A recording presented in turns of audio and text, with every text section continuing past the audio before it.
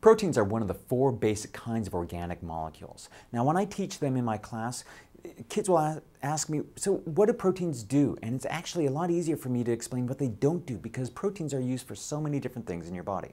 For example, they form a lot of different structures. A protein called keratin, for example, makes up your hair. A protein called collagen makes up your ligaments and tendons and Anna Jolie's lips. There's lots of different things made up of proteins. Antibodies, one of the main weapons of your immune system against foreign invaders, they're made out of, you guessed it, proteins. Hormones such as insulin are made of proteins. And then enzymes, the chemical workers of your cells, those are, yes, again, proteins. So they pretty much do anything and everything you'd like to do in the cell. The monomers that make up proteins are called amino acids, and they get joined together to form long chains called polypeptides. Now, these long chains of amino acids wind up folding together in very complex ways, and that complex structure gave scientists problems for quite some time. But let's begin by looking closer at what an amino acid is. Now, all amino acids, and there's about 20 used in nature, have 4 basic parts to them. The central part is called the alpha carbon, which has a hydrogen attached to it, and then all the other side groups.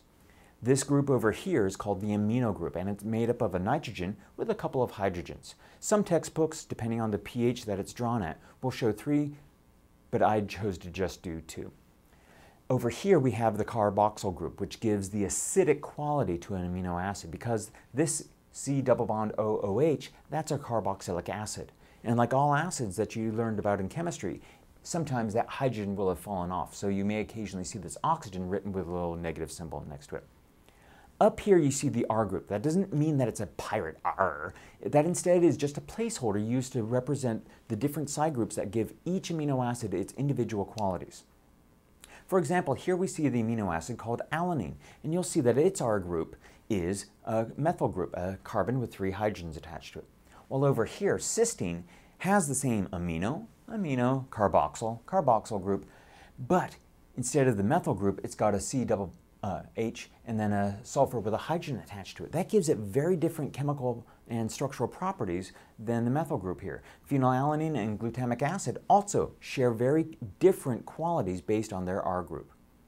Now, when scientists first started studying proteins, a protein basically will have this kind of structure. And if I asked you, so go ahead and describe this to me, you would sit there and go, what? It just looks like a tangled mess. And in some respects, that's what proteins are, tangled messes. And it was too hard for early scientists to figure it out. It's much like if you hand a kindergartner a big novel and say, so tell me, what are the themes that run through the Lord of the Rings? They would throw up their hands up in failure. So instead, scientists started off at the most basic level, and they came up with something called primary structure. And then once they started understanding that, they went to secondary structure and tertiary structure, the 3rd level of structure. Now we're getting much better and much more able to understand the structure of proteins. We've even learned about something called quaternary structure, which is how multiple proteins work together.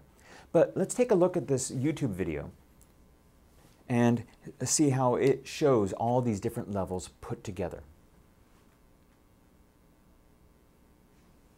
So I'll go ahead and go to full screen on this.